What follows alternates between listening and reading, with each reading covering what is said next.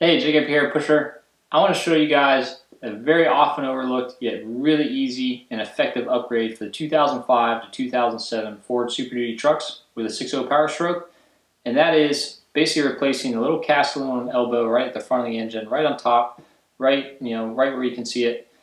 This guy basically takes all of the air coming out of the post intercooler charge tube on the driver's side, and it takes it and basically delivers it down to the intake manifold just below it.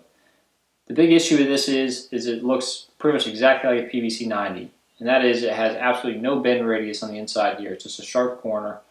Also, it actually tapers down as you travel closer to the bend here on the outside, and that is so that the tooling that they cast this with can actually extract itself back out, but it doesn't really help it in the flow department. And so we recognized that early on when we were modifying these trucks. The rest of the charge system isn't too bad. It's all 3-inch mandrel bent tubing. The trucks have a nice size intercooler, and so this is really, just kind of sticks out like a sore thumb in the whole system and really doesn't match the rest of the components. And so we built this setup here. This just utilizes really nice, smooth mandrel bent 3-inch tubing, fully CNC flange. It actually utilizes the same style factory O-ring here. These are cool because, when you build a truck or even maintaining a truck, chances are things are going to get put on and taken off once or twice, and so O-rings tend to handle that a lot better. They don't get damaged when you do that versus, like a rubberized felt gasket or RTV or something of that nature that you got to replace every time. These guys are pretty much unlimited on how many times you can, install this part and take it back off. So that's really cool. Also, these guys have 2 1/8-inch FPT ports on our 2-port model. And what that basically means is these are auxiliary ports with the most common thread pitch for boost gauges, water meth injectors, nitrous injectors, things like that. We stock this in 2- and 4-port models.